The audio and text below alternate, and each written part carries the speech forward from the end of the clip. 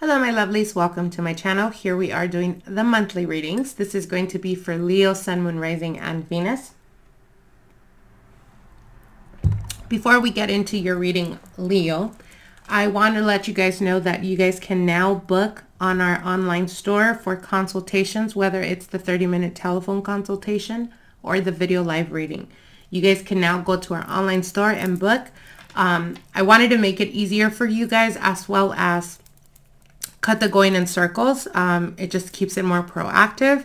Now, quick reminder, we are scheduling now for December and January. Availability is limited. So if you wait last minute, don't be surprised if you go to our online store and you can no longer book. It's almost felt like this whole year we've been completely booked. But anyways, I am making that more accessible to you guys. So you guys can now do that online on our store. Like I said, the moment we get notification, you guys will get a personal message from me to schedule the appointment and date. So just letting you guys know, let's get into your reading, Leo. How are you guys doing? I hope you guys are excited. I am. We are in the holiday season, right? The best time of the year. All right, let's get into your reading, Leo. Let's see what Spirit has for you guys. Spirit guides, ancestors, and archangels. Please step forward, allow us to see clearly and concisely what is unfolding for Leo, Sun, Moon, Rising, Venus for the month of November 2021. What is it that they need to know at this present time? What is it that they need to know at this present time? Spirit guides, ancestors, Leo, Sun, Moon, Rising, and Venus. What are the messages for them for this month of November 2021? Okay, so we're starting off here with the Four of Swords. A lot of contemplating, Leo, a lot of analyzing. This is internalizing. For some of you guys, it could have been a new routine that you've gotten into. For some of you guys, doing yoga or meditation, something that you're starting to incorporate for the month of November. For others, I'm hearing visualization. So if you've been on this journey of trying to manifest or trying to bring towards you certain goals or aspirations that you're trying to make happen, what they're telling you is use the power of visualization. And visualization goes hand in hand with meditation. So pay attention to that message if you guys have been trying to manifest. Now your next card here is the Nine of Wands. The Queen of Pentacles here. Maybe dealing with earth energy. Capricorn, Taurus, Virgo. Your next card here is the Ten of Swords and the Eight of Swords. Wow, heavy energy. Oh, I see. Okay. So I'm getting multiple messages. For some of you guys, you may be dealing with a situation at work where you're extremely exhausted or you're to the point of kind of like saying, fuck it, I'm done with this, or I'm no longer going to be dealing with this nonsense. I feel that there may be some type of lack of stability. I feel like, because right at the center we have the Queen of Pentacles, right? And the Queen of Pentacles is all to do with being grounded. It's all to do with regulations, with authority. It's all to do with dealing with the person that brings a lot of structure into what they're doing to be able to get or receive the ending results or the manifestation of the ending result. And it's right at the center. And then on the sides, what we have is the Four of Swords, people slacking, not really picking up or doing what they're supposed to be doing. Nine of Wands, you're exhausted, you're tired at this point. For some of you guys, you're taking on the energy of the Queen of Pentacles.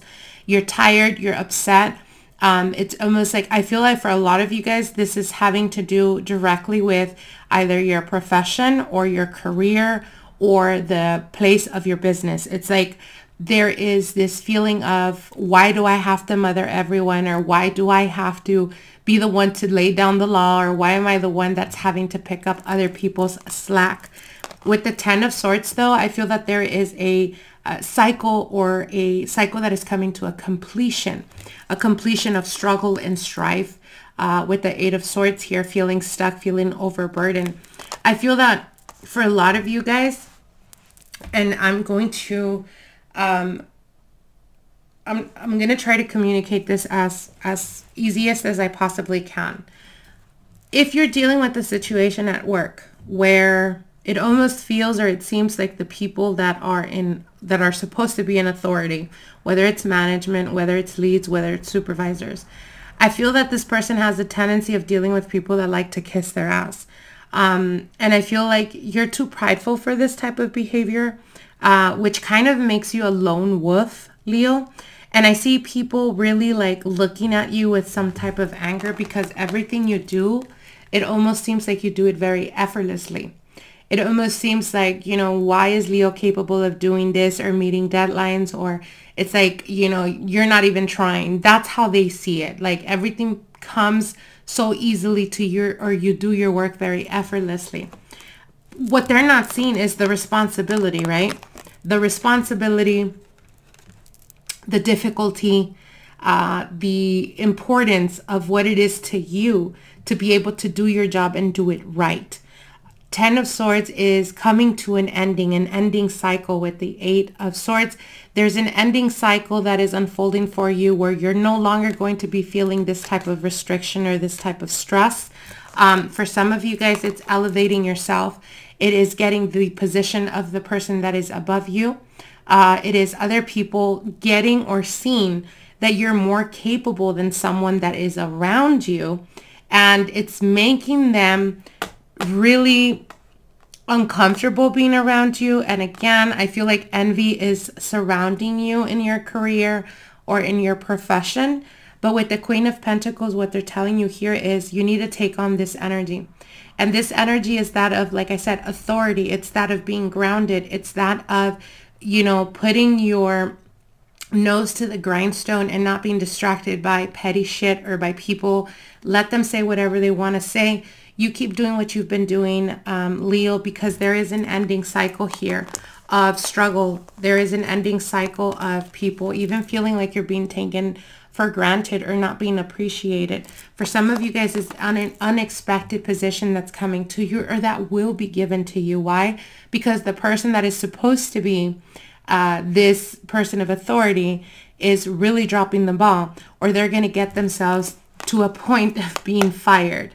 So for some of you guys, don't be surprised if you go into work and you find out that your supervisor, your boss, your lead, your manager, whatever, got pretty much sacked. They fired them or they lost their job.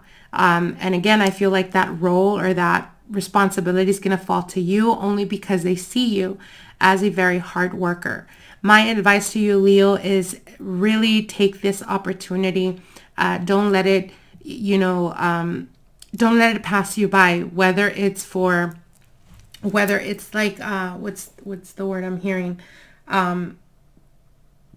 A major difference in your pay. I feel that you're only going to be doing this for temporary, meaning, as an example, they tell you, well, we can't really offer you that much. We'll only offer you a specific amount. I feel that after you do that trial basis thing, they're definitely going to be giving you what you deserve. So take this as an opportunity, Leo. I wish you guys the very best, and we'll see each other soon. Bye.